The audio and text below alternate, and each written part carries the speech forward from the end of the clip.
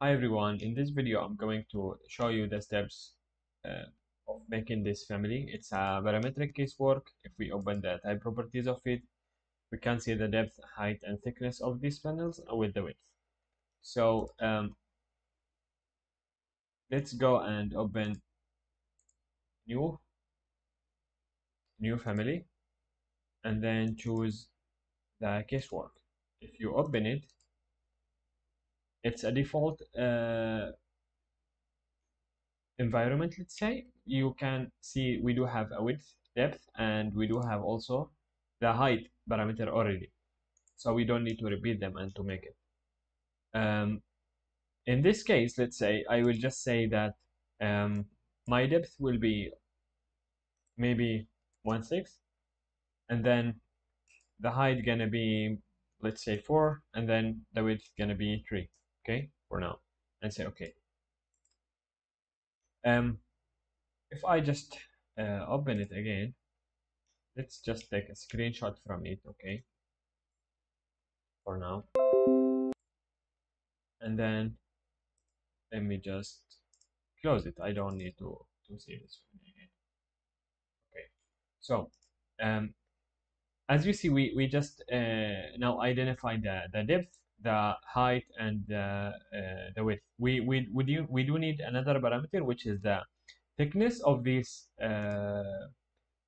profiles. And as you see, we do have, let's say, a rectangular shape at the beginning. We can use it. If I want to go into a very detailed one, I can draw each panel alone. Okay, so I'm going to draw this panel, and then this one, and then this one, and then that one. So this is, it's gonna take time, right? But like it will be more detailed one.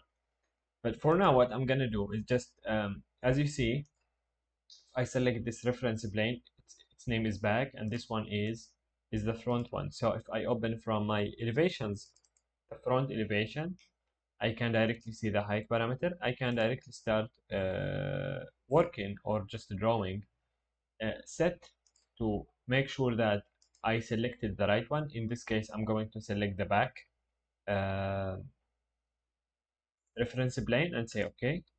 I'm going to select the rectangle one, select this corner and drag it and click on this corner. Directly, I will lock each one into the reference plane.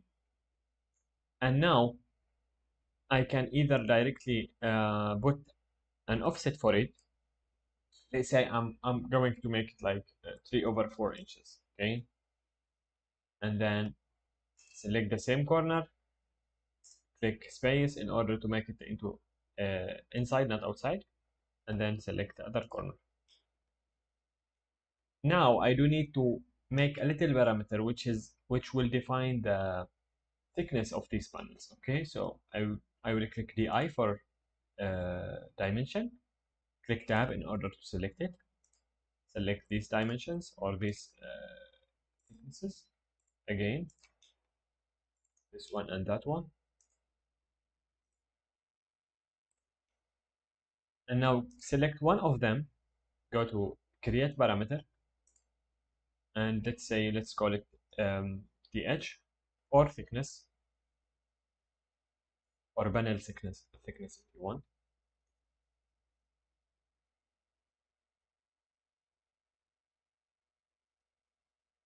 Okay, make it as a type parameter and say okay. Select these and choose the one you just created and say okay. Go to reference level, make sure to drag this one and lock it into this front reference plane. Try to drag this one and put it again into the back reference plane and say okay and lock it. So if I just open the 3D now, okay, and try to test it, so I will just go and say that I want my we didn't lock actually the height. I think we did. Let's try 5 and then 5 and then 2. Say apply. Okay, it's good. So cancel. Control Z. Make sure I will just go to front elevation. I think yeah, we did lock it into place, so it's good. It's now aligned with this reference plane. And as you see, when I try to drag it, it says like it's a constrained one, so cancel. Good. Um, Now we do have the back one, this one. So I will go to reference level, create extrusion, and then create a rectangle. I can either draw this as a box, okay, a rectangular box, solid one, and make a void in it. It's one option. Or I can do this way, which is just make another rectangle, select it, select this dimension. Sorry, let's just create another dimension. Let's just create it like this and select it and give it just the thickness again, and make sure that it's aligned, AL for align, this one with that one, and then say lock and say okay.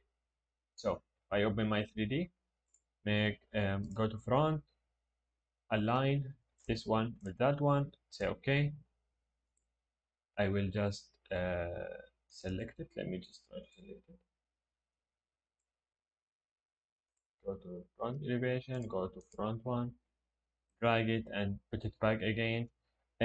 What I'm gonna do now, just for a second, I will select this reference level and MV for move, move it to the right. In this way, I will make sure that I'm selecting the reference plane. So lock it again, go to 3D, and now we're gonna test it again. So 5, 4, and say okay. Everything is working well. Control Z, Control Z for now. Let's just make sure that it's 4, 3. Okay, good. Yeah. Now I'm going to set or create some reference planes in order to make these divisions. Okay, these panels. So I'm going to open my front elevation, RP for reference plane, create one, maybe only one or two as you like, and again another one in here, and another one in here. I will click DI, select this one, and that one, and place them, and then equal again for this, and equal again for this. Sorry,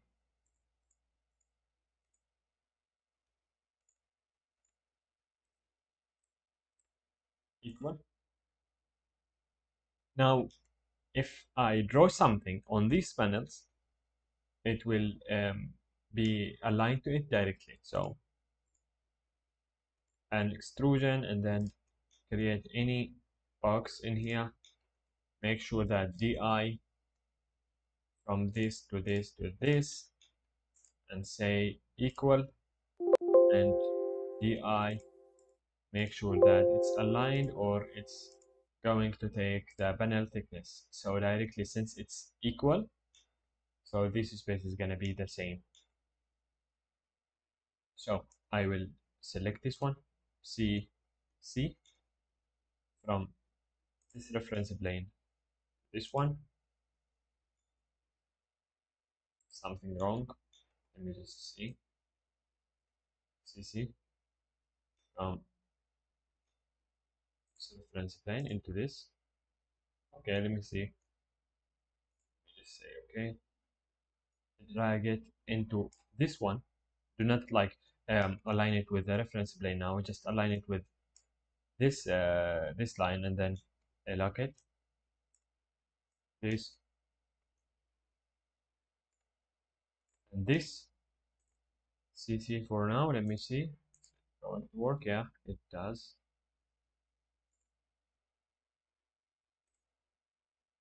Make sure it's locked.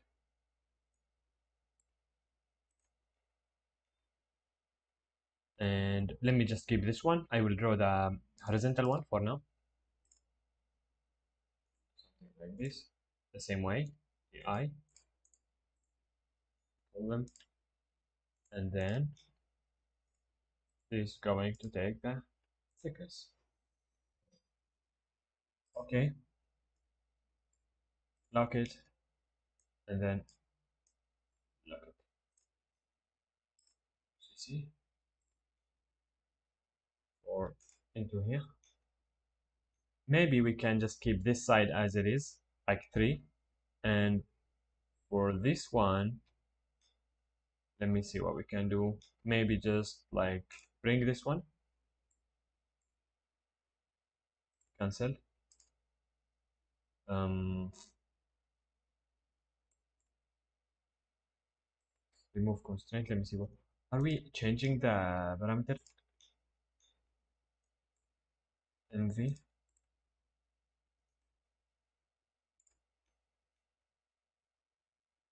Align this one with this one.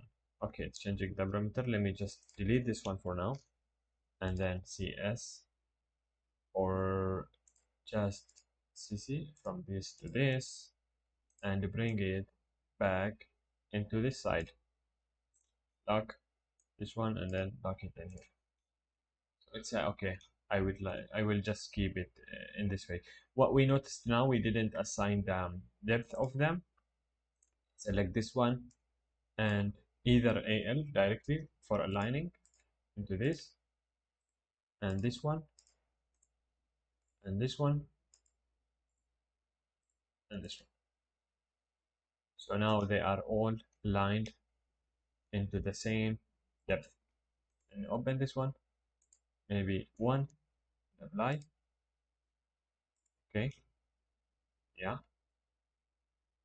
or 1/6. So it's good. Let me even try to change now the height. 5, 4, yes, 8. So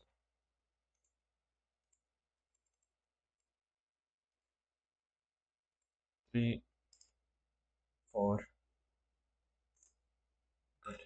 So this is it, I think. So you can divide it as you want. I like it to keep it like this for now.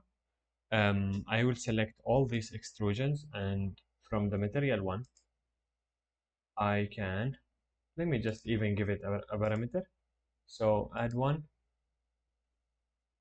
material, and then say okay. Okay, open your family types and select okay, let's open this one, home, EC materials, go to wood, select maybe this one, birch material, and then from the colors I will just select this whitish color. From the appearance, I will keep it as it is. Apply. Okay, open a new project, then go to your family, load it and close. You can save it. I don't want to save it for now, and place it anywhere. You can see it now very well. Click on, you can even, what you can do is just select join command from modify join, and start joining these elements, these panels together. Okay, so now they are all as one. Load and close now, and override. Yeah, now it's more clear. GD for graphic, smooth one, shadow, lighting, make it as ambient light like this and this. So that's how we can create such a family.